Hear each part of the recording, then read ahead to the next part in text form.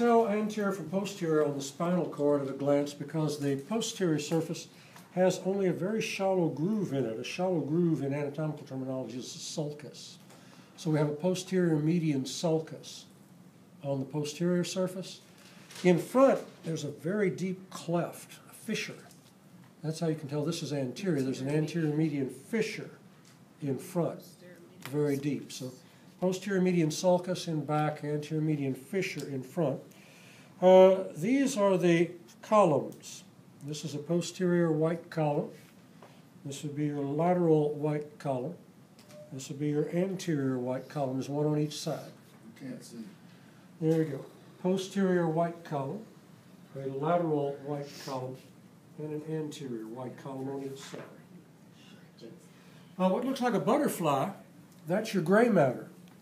The gray matter is organized into horns. So we have a posterior gray horn, we have a lateral gray horn, and we have an anterior gray horn on each side. That's neuron cell bodies. You can see the drawing on there on 497.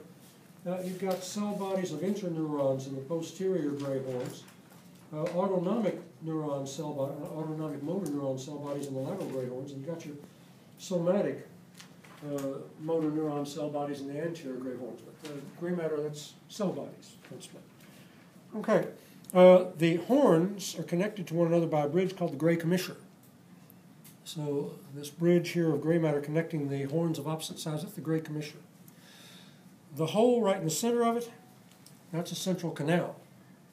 I would like you to know that that has CSF in it also.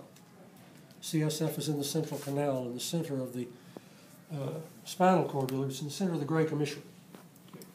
There is your gray commissure. Now, where is it in the book, the gray commissure? The bridge of gray matter connecting the two sides. Oh, I forgot that thing. You said CFS is in the hole? Yeah, the central canal contains CSF. I forgot. I got this thing. My transparency is